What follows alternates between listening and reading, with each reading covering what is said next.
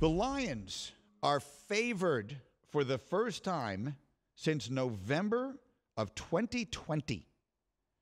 Nuno, that's what's going to happen this weekend in the NFL for the first time in a year and a half, regardless of the outcome of the game.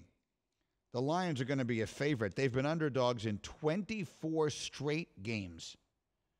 Think about that a minute. The Detroit Lions have been an underdog in 24 straight games. They're currently 2.5-point favorites against Washington. The last time they were favored to win was November 22nd of 2020 when they were a 1-point favorite on the road against the Panthers. Parenthetically, they lost that game 20-0. What do we think of the Lions? That was a damaging loss or a disappointing loss they had to Carolina the other day because that game went exactly the way. No, Carolina lost to Cleveland, excuse me. Who did they? Oh, to Philadelphia. They lost to the Eagles, yep. They lost exactly the same way they lost all year last year, right? Fought like crazy. Oh, my God, they're so close. Oh, my God, they're going to win. Oh, my God, they lose by 4. Like that was the Lions' entire season.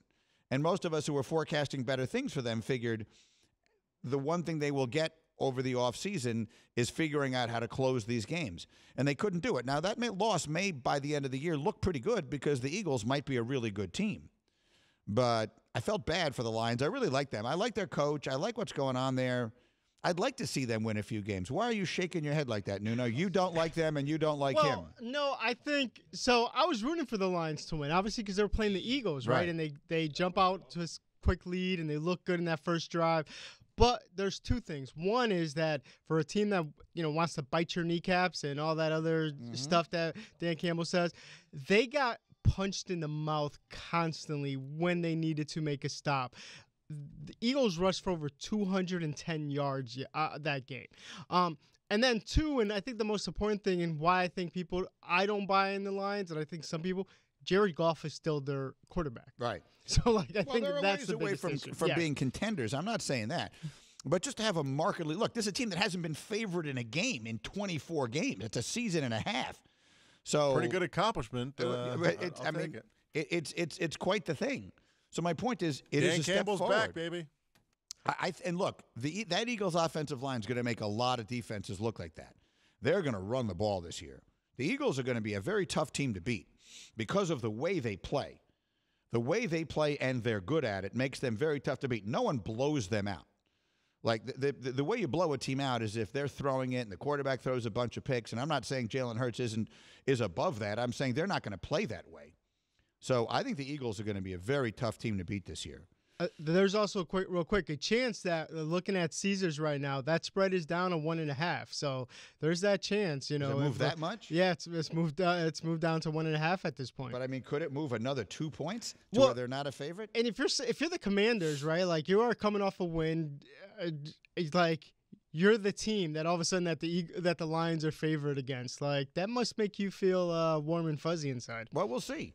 Look, go ahead and prove it. Like I'm not interested in hearing how hurt the feelings are of the Washington Commanders. Go out and prove it. They won a nice game last week. Good for them. Wentz was very Wentzian. He had some just hideously awful moments, but found a way to win. Good for them.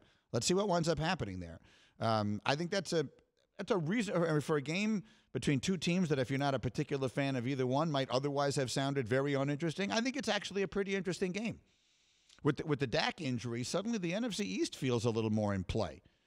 Right? So if the Eagles become the team to beat, and if the Cowboys really do fall off the face of the earth, which I don't, by the way, think they have to, but if they do, then the question, Nuno, is who is it that makes it interesting with Philly this year? Is it your Giants or is it Washington? I think it's Washington because I think the Giants still have ways to go.